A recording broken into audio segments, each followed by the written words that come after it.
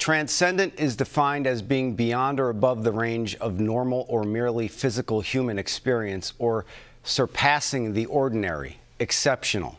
That defined Kobe Bryant on the basketball court. People may be wondering, why is this affecting so many people so much? Well, maybe because the people who are old enough saw an 18-year-old kid leave high school, go right to the NBA.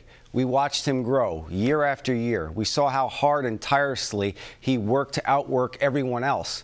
He was like a distant relative that we welcomed into our TV rooms every NBA season and marveled at what he could do on the court. Whether you love the Lakers or one of their many haters, you had to respect Kobe Bryant's game, much like Michael Jordan.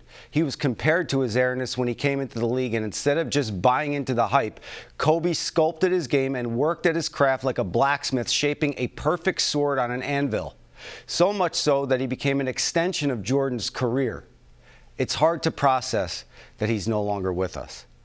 Bryant retired in 2016 as a 5-time NBA champion, 11-time All-NBA first-team selection, 2008 MVP, 2-time Finals MVP, an 18-time All-Star, and 4-time All-Star MVP, who spent his 20-year career with the Los Angeles Lakers. He also won gold medals with USA Basketball at the 2008 and 2012 Olympics.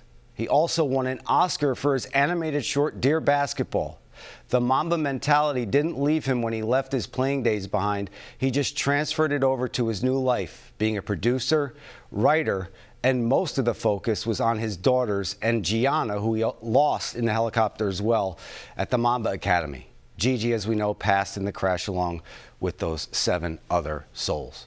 Everyone deserves a chance at redemption, and Kobe Bryant doing just that with his life, like the definition for Mamba mentality that he gave. It's a constant quest to try to be better today than you were yesterday. Kobe Bryant and all that lost their lives yesterday are gone extremely too soon, and we send our condolences to all of the families involved in this unthinkable tragedy.